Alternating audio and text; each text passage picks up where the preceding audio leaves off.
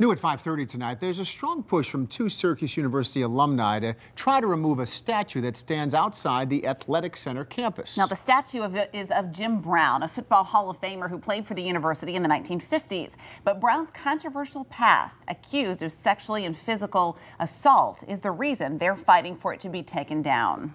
At Syracuse, Brown played football, lacrosse, basketball, even ran track. Afterwards, he became a Hall of Famer in the NFL with the Cleveland Browns. Later named Rookie of the Year, MVP, inducted into the Hall of Fame, perhaps the greatest football player of all time. Now, while he was a legend and idolized in sports, there was a darker side to his personal history. He's been charged several times with sexual and physical assault and arrested for violent behavior and threats. Our Justin Page is live from the SU Hill tonight with more on how this controversy is unfolding. Justin? The push by two alumni to have the Jim Brown statue taken down isn't new. It started almost a year ago, and they've had an ongoing conversation with the university ever since. That conversation includes meetings with the chancellor and the athletic director. Today I got an update on their effort. His athletic legacy is preserved in bronze at Syracuse University, but his personal history is not nearly as solid, with a past of domestic violence dating back to 1965.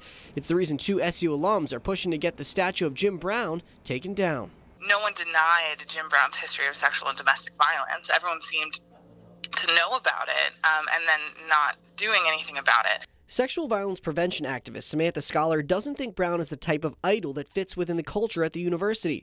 She says the response she's gotten so far has been encouraging. The chancellor had said to me that he will not put up another visual representation of anything unless the proper research was done to make sure that there's no visual representation of someone with a history of sexual or domestic violence. Aside from Brown's criminal past, he's done a lot for the community, working to stop gang violence and promoting racial equality. President of the local NAACP chapter, Linda Brown Robinson, hasn't decided if she feels the statue should be taken down or not, but believes having the conversation is important. Take this as a teaching moment, and maybe perhaps it should. And there's some other memorial that can go up for somebody else that's done great things for the university. And we don't want to take away his record, but he's been doing this since the 60s. Despite the positive impact he's made around the country, both on and off the field, some aren't letting his dark past be ignored. I just know that if I were in one of those women that he abused at some point, I'd want it torn down.